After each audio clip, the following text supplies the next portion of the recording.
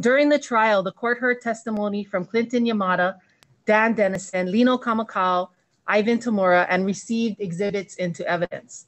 This included photographs, a video recording, as well as a map and webpage from the Department of Transportation.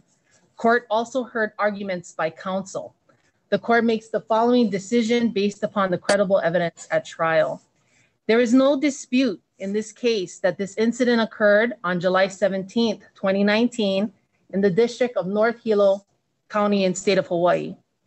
All of defendants in this case were charged with obstructing in violation of Hawaii Revised Statutes, Section 711-1105, 1A and 5.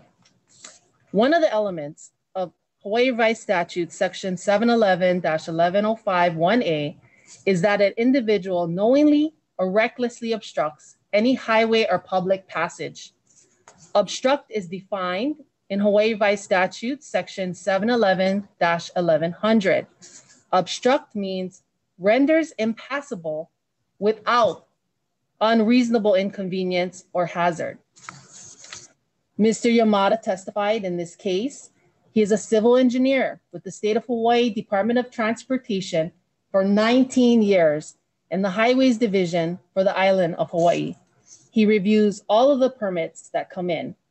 There are 3 different kinds of permits he reviews: permit to perform work upon state highways, oversized and overweight vehicle permits, occupancy and use permits.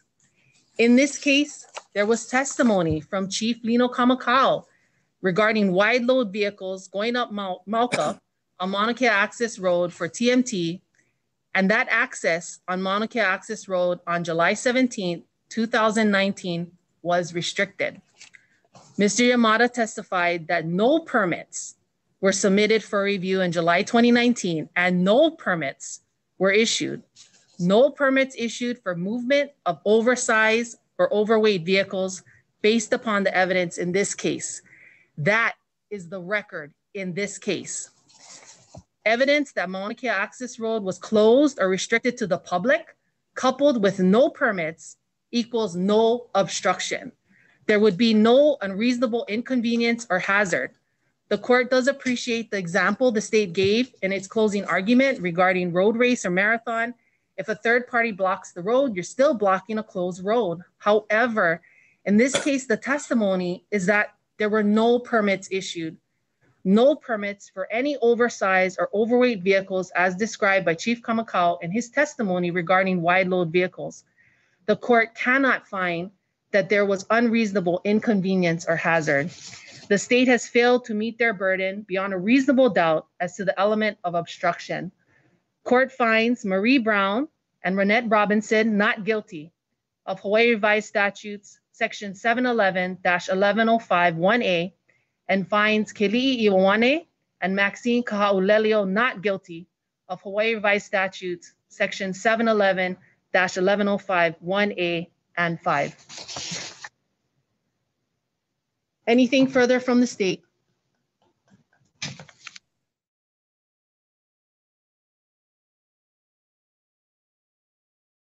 On Tuesday evening, a magnitude 4.6 earthquake shook Hawaii, but there was no observable impact on the island's volcanoes. The eruption of Kilauea continues at the summit, and the volcano alert level remains at watch. The earthquake occurred at 8:36 p.m. Hawaii time, 20 miles deep under the southwest rift zone. The USGS Hawaiian Volcano Observatory said the quake was part of the ongoing seismic swarm under the Pahalat area, which started in August 2019.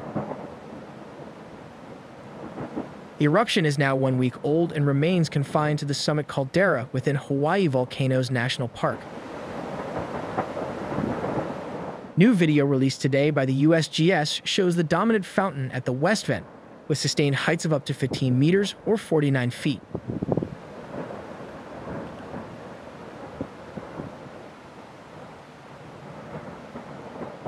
The video also shows another fountain source emerging through the lava lake.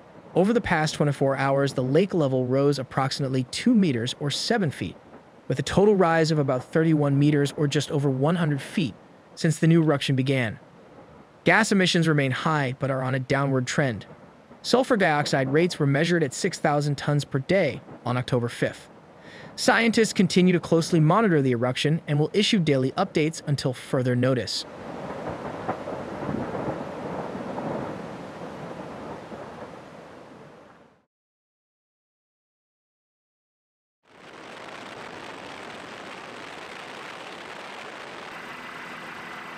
Stunning video from above recently captured the eruption at Kilauea, which continued on Monday.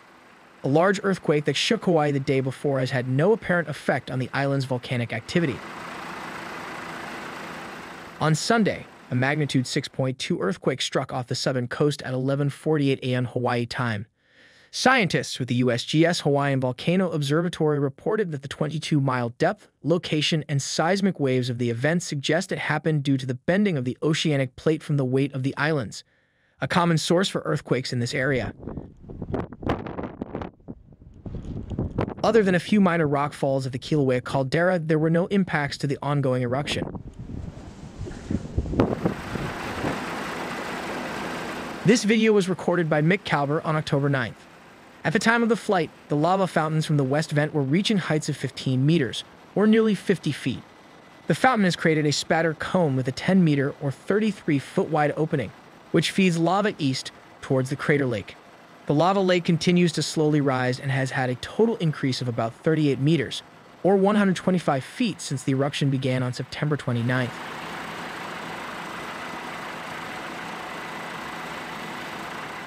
The Hawaiian Volcano Observatory recently published a graphic illustrating how deep the lake is, showing how if New York City's Empire State Building was placed at the bottom of the crater, the lava lake level would be as high as the 70th floor.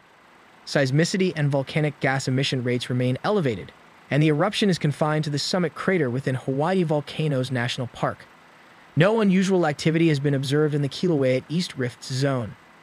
Scientists will continue to closely monitor the eruption and issue daily updates until further notice.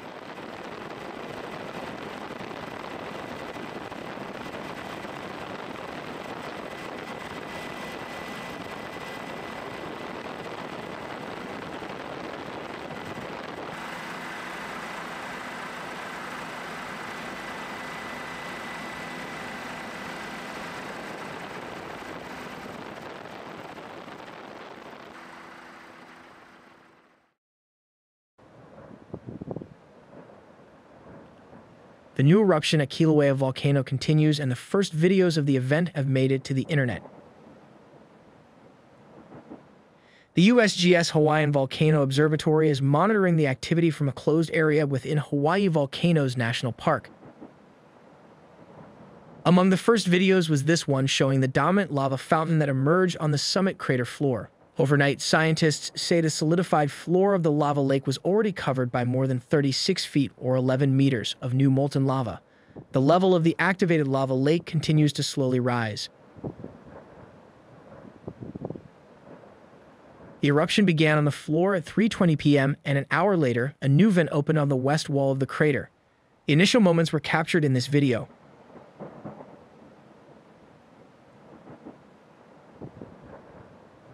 In time, the activity on the west wall grew to include multiple vents. With the new eruption comes a new special weather statement from the National Weather Service in Honolulu. Forecasters said areas of volcanic glass, or Pele's hair, were observed near the summit Wednesday evening and were reported by pilots in the vicinity. On the ground, scientists have documented tephra accumulating downwind of the active vents.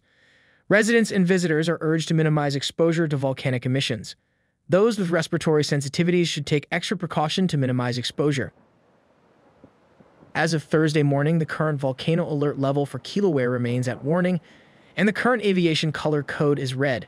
At this time, all activity is confined to the summit area within Hawaii Volcanoes National Park. Scientists say they will continue to monitor the eruption for changes in activity and volcanic hazards.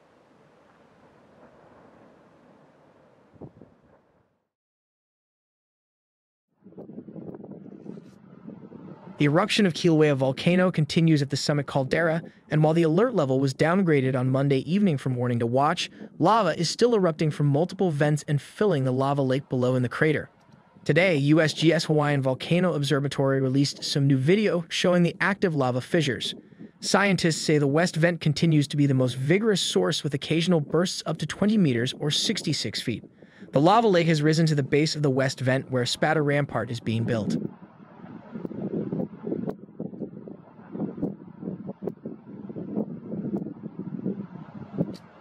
Over the past 24 hours, the lava lake level has risen approximately 1 meter or 3 feet. Seismicity and volcanic gas emission rates are still elevated. Sulfur dioxide readings remain high with preliminary measurements on October 4th of approximately 7,000 to 9,000 tons per day. Summit instruments continue to record deflationary tilt.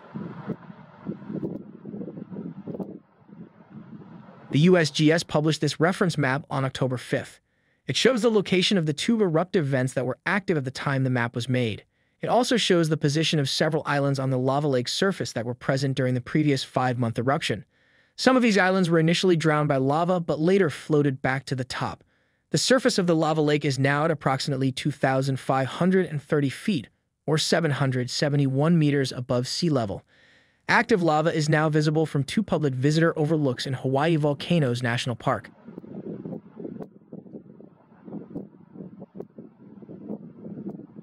All lava activity remains confined to the summit within the national park, and no unusual activity has been observed in the East Rift Zone.